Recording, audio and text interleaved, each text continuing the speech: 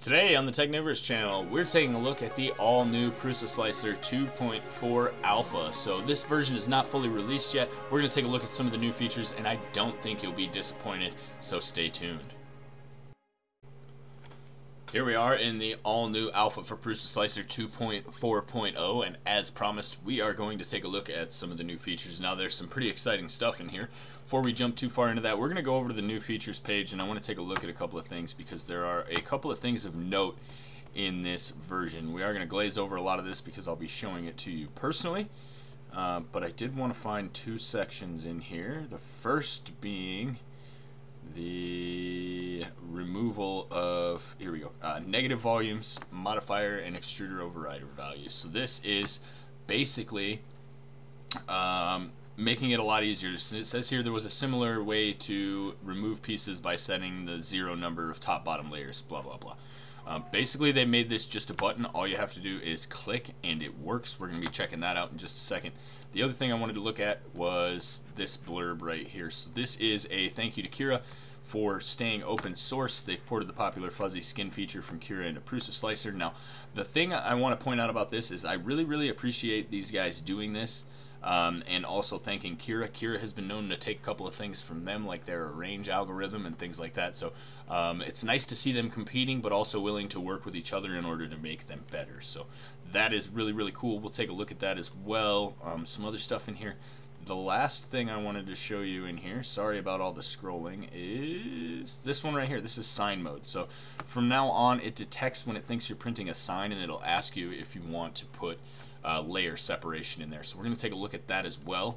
Let's jump over to PrusaSlicer and see what's good.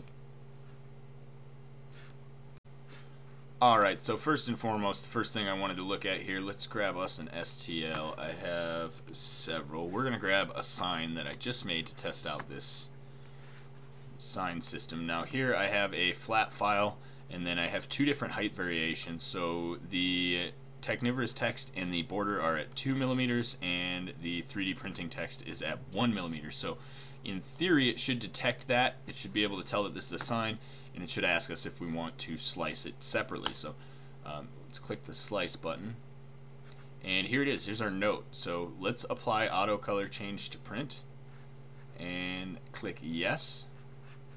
Okay, so now we're down at the bottom. If we scroll all the way up, we see that we have 3 different colors here. So it's going to give us 2 M600 commands, you can see here, and that is going to manually stop the printer so we can change the filament and change the colors to finish our signs. So that is a really handy thing to have in there if you do a lot of sign or multicolor printing, and I really like that quick addition. So let's see what else we got. We're going to go back to the platter here and remove this guy, and I'm going to bring in another random file because we're just going to cut a hole in it, and I'm going to show you how easy it is to use this new feature. So I have a bottom of a computer mouse here, and let's go ahead, let's get a good view of it, and we will grab it and we will click right here, and I think we'll just say add negative volume. Now you can either choose a box, a cylinder, a sphere, or a slab. In our case, we're going to load, and we're going to grab something a bit funky. So let's see, I have I want something that's not regular. Let's do, this should cut a bunch of pieces out of it. Alright, so we'll grab this model, we'll drag it over here. If you remember, it's printing this as a negative volume, so all we need to do is make sure that it's going through the model. At the bottom there. Slice this guy, and it should show several holes in the model and not show that second piece we brought in at all. And in fact, there you are. It's leaving outlines of all the models, excuse me, sorry about that, leaving outlines of all the models that we cut out. So you can do that with simple models, complex models. It's actually really fast and a little bit simpler than Cura's version of doing things, so I'm very happy with that as well. Now, one of the other things we wanted to look at in here was fuzzy mode. So let's go ahead and add a modifier here. So let's go to add part. We're just going to load a sphere like they do in the preview of this on the page, and we're going to drag that over here. Add settings, fuzzy skin, Fuzzy skin. Okay. Fuzzy skin. We actually need to make this a modifier. Okay, so I think I did that right. We'll find out. So when I slice this, it should, yeah, there you go. So it's putting fuzzy skin on the area that's in contact. So right here, right where that sphere was touching. Pretty cool little trick for just fuzzitizing a part of it. It does also do the inside, something to be aware of. And yeah, that is pretty cool. Now there are a couple other additions in this version of PrusaSlicer that are worth a look. So I definitely recommend downloading the alpha and checking it out. But as with Kira, you always want to keep the old version if you're working with alpha or beta software, and make sure that you're not overextending yourself or getting rid of something that you need. So the setup on PrusaSlicer pretty much the same as always. There are a few new printer definitions in here. I was able to get the Artillery Genius up and running, and my print quality is pretty spectacular. So that's going to be it for this video, guys. I hope it was helpful to you. I'm looking forward to the full release of PrusaSlicer 2.4, and there are some new additions in here that are really handy. And it's important to note we didn't go over everything. There are some new mesh fixing tools and things like that that are pretty easy to access as well.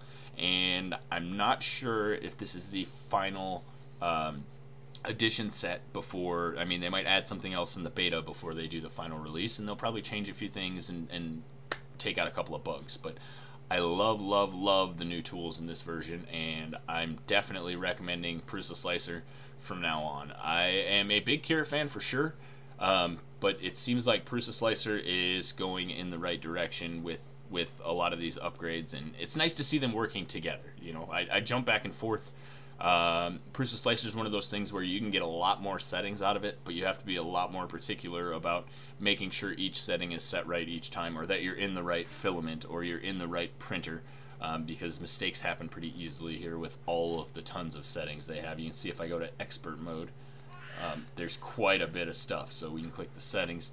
You can see all of these parameters in here. So if you're new to PrusaSlicer, definitely start off in simple mode and get used to it.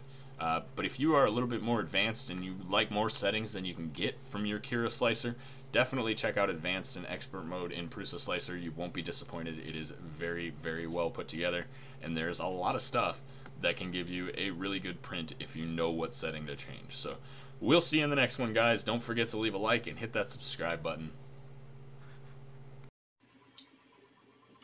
Stick around, guys. I got another YouTube recommended video for you right here. And if you haven't already, subscribe.